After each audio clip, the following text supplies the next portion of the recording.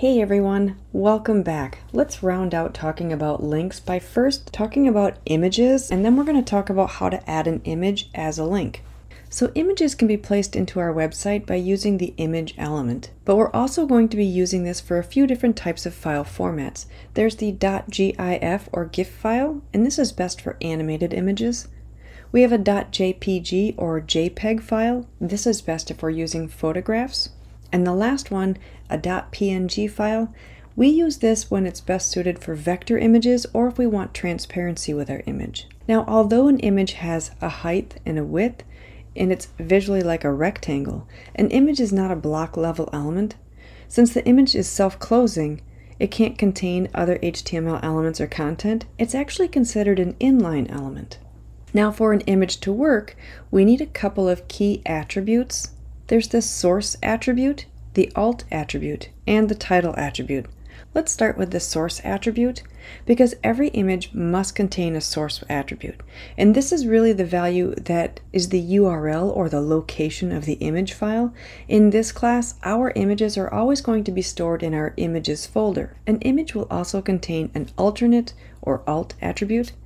Every image needs to have this value because the alt attribute is going to provide a brief description of the image. So if the image fails to load, the value of this attribute will show up on the page. It's also worth noting that if a user is visually impaired or using a screen reader to read through websites, then the value of the alt attribute provides the necessary text for that screen reader to speak. Now the last attribute I'm going to talk about real quick is called the title attribute. Now the title attribute is a global attribute, so that means we can use it on any element. And when it's used with an image, the title attribute's value will display the text as a description of the image whenever you hover your mouse over that image. The text that it displays can sometimes be called a tooltip. Sometimes you might also hear it as help text or hover text. But let's go ahead and try adding some images. We're going to start by downloading the file in Blackboard, and we're going to go straight to the goldenretriever.html file, and that's located in our breeds directory. Now I have this open on both the HTML page and in my preview pane, so you can see this as it gets built. We're first going to put an image element right after the main element. So let's start with the source attribute. Now we need to provide a relative path to the Golden Retriever file, and since we're currently located inside of our breeds directory, we need to get out of that directory in order to see what's out there to get access to the images folder or the images directory and the images that are inside of it. And if you remember, when we navigate up a directory tree, we need to put in that .. kind of like taking a few running steps before jumping out of our directory. We're going to step, jump, or .. And that's going to take us out of the breeds directory. So I'll type in .. Now I have visible access to not only the breeds directory, but also the images directory. In order for us to open the images directory though, I need to put in images and then that / which indicates I want to have access to all of the files that are inside of that images directory. So once I've done that, I can now see all of the images that are stored inside of that directory. That / is equal to me being able to say, show me what's inside. Now in this case, we want the Golden Retriever file.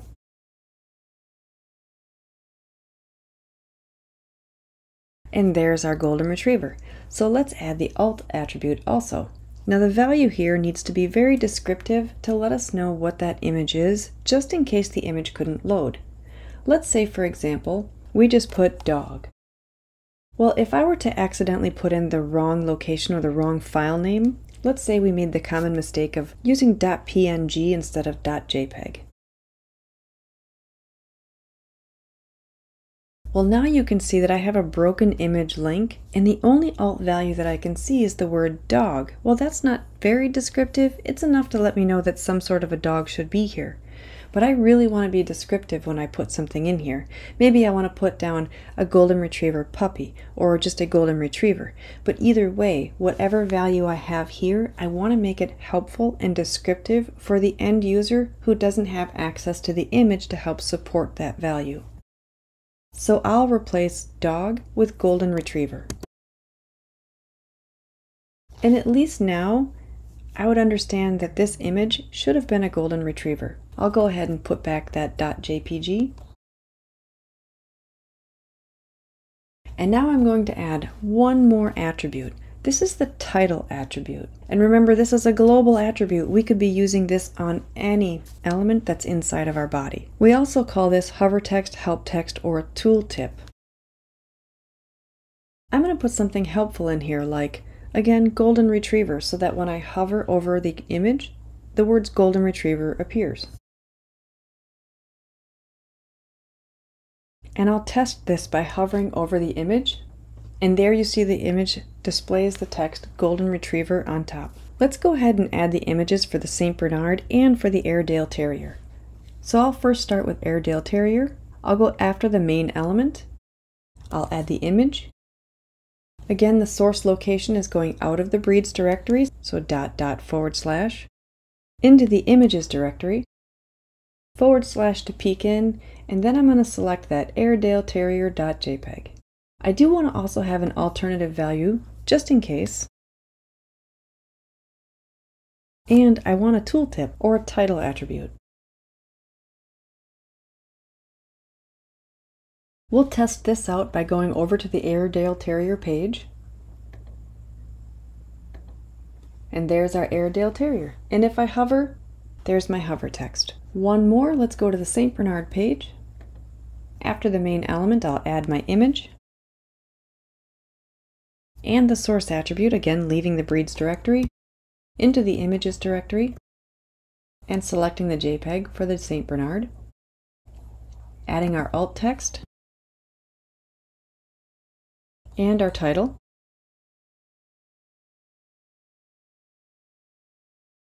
And then testing to make sure that it works. What a cute puppy. So that's just the rundown of how to insert an image. But what if we wanted to make an image a link? Just like an anchor element can turn text into a link, it can do the same thing for an image. So let's go back to the golden retriever page. And I'm also going to load that page into my preview.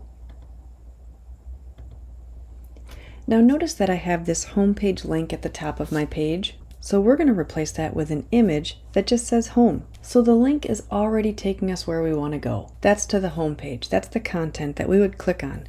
Well, we're going to replace that content with an image. So I'll type in image, and here I'm going to select the source for my image, again leaving the breeds directory, going into the images directory, peeking in with that / there's my home button.png. I'll go ahead and select that. But just in case, I do want to have an alternate value.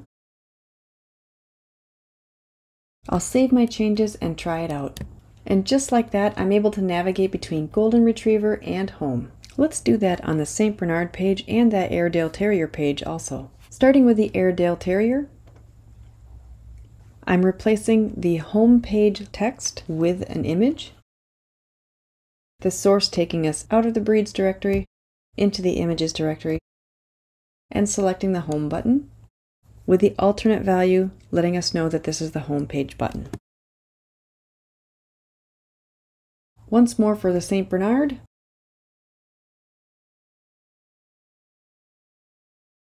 And let's test all of those out. Starting with Airedale Terrier, there's our home button. Golden Retriever, our home button. St. Bernard, our home button. So just like that, we can actually use images as a link. And not just images can be links, we can link pretty much anything. We can turn paragraphs into links and other elements.